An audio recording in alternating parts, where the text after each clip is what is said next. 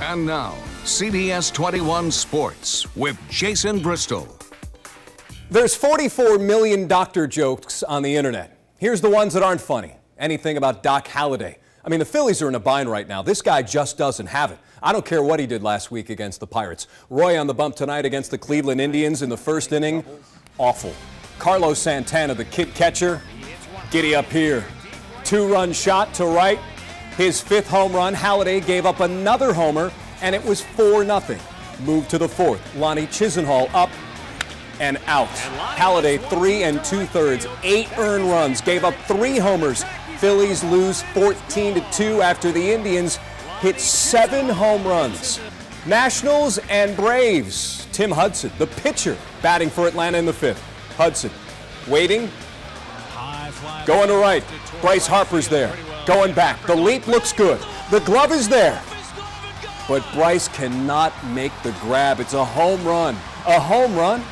Hudson's wife can't even believe it.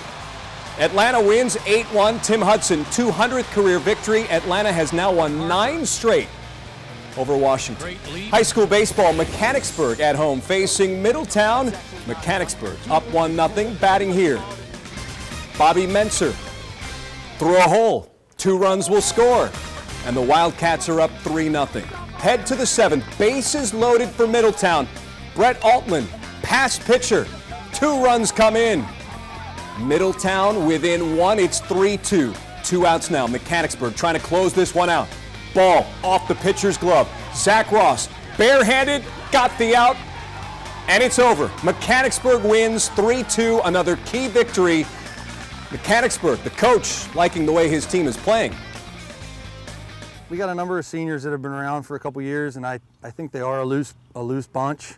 But I've felt real good the last couple weeks about them being ready to play every day. And I think we've been getting better and better the last couple weeks, you know. But no, I feel like they're ready to play. I feel like every game matters to them. It does. The Wildcats now a half game behind first place Lower Dauphin in the Mid-Penn Keystone Division. He is one of the oldest players in all of college baseball, and he's been swinging a bat in Franklin County. Now his college career is over, but he's not upset. He'll be back in uniform very soon. It's the small college baseball team with a coaching staff and a staff sergeant.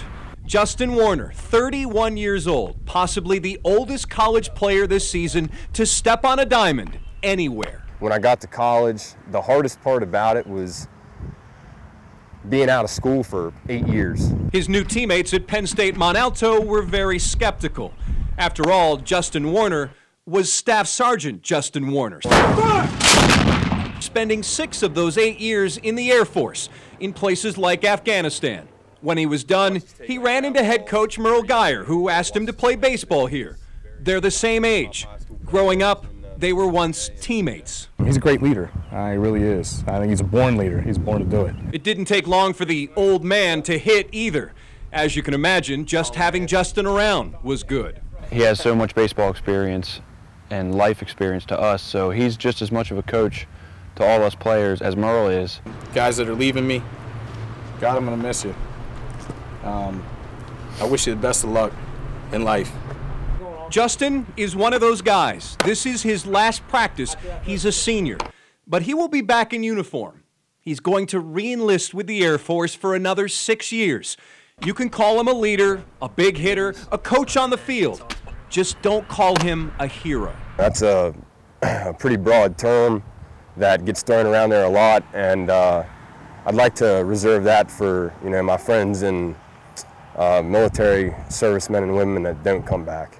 It's not age that defines one of the oldest college baseball players in the country. It's something else. Service.